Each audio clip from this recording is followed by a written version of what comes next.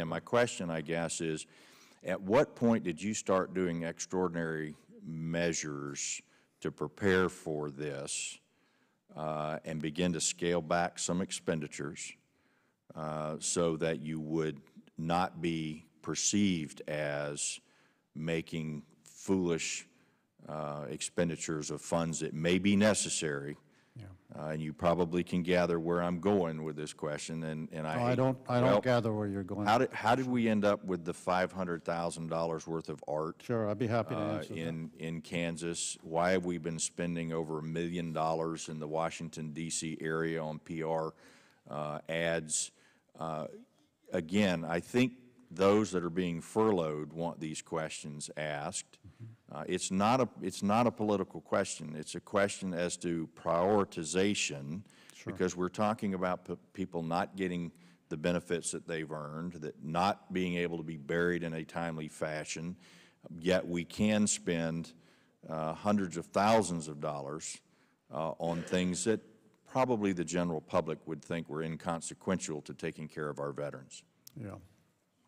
You raised artwork, and I think the suggestion that this was year-end spending, that's not the case. There were 3 facilities that have been in the process of being constructed and or major refurbishment. In the case of the Miami facility, it's an 843,000 square foot facility, 11 floors. Major renovations in this facility hadn't been done since the 1980s, and that project is completed. And part of the project was to replace wall hangings, photographs, prints that add to that environment that says it's a healing environment and welcoming to veterans. West Los Angeles, a 16,000 square foot facility in which homeless and mental health clinics have been provided. And then the Jacksonville community-based outpatient clinic, a new construction project, 102,000 square feet, and needed to be outfitted.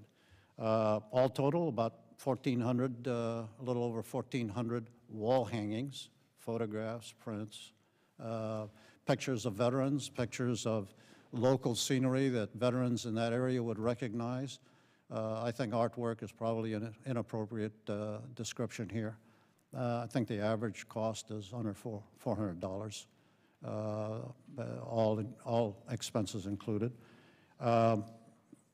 Those were part of the project, and they were funded, and part of the execution.